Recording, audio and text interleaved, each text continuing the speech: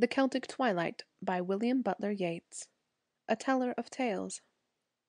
Many of the tales in this book were told me by one Paddy Flynn, a little bright-eyed old man who lived in a leaky and one-roomed cabin in the village of Ballisodare, which is, he was wont to say, the most gentle, whereby he meant fairy place, in the whole of County Sligo. Others hold it, however, but second to Drumcliff and Dromare. The first time I saw him he was cooking mushrooms for himself. The next time he was asleep under a hedge, smiling in his sleep. He was indeed always cheerful, though I thought I could see in his eyes, swift as the eyes of a rabbit, when they peered out of their wrinkled holes, a melancholy of which was well nigh a portion of their joy, the visionary melancholy of purely instinctive natures, and of all animals. And yet there was much in his life to depress him, for in the triple solitude of age, eccentricity, and deafness, he went about much pestered by children. It was for this very reason, perhaps, that he ever recommended mirth and hopefulness. He was very fond, for instance, of telling how Colmcille cheered up his mother. "How are you to-day, mother?" said the saint. "Worse," replied the mother. "May you be worse to-morrow," said the saint. The next day Colmcille came again, and exactly the same conversation took place, but on the third day the mother said, "Better, thank God," and the saint replied, "May you be better to-morrow." He was fond, too, of telling how the judge smiles at the last day alike, when he rewards the good and condemns the lost to unceasing flames.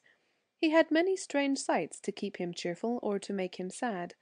I asked him, had he ever seen the fairies, and got the reply, "Am I not annoyed with them?" I asked, too, if he had ever seen the banshee. "I have seen it," he said, "down there by the water, batting the river with its hands." I have copied this account of Paddy Flynn, with a few verbal alterations, from a note book which I almost filled with his tales and sayings shortly after seeing him. I look now at the note book regretfully, for the blank pages at the end will never be filled up.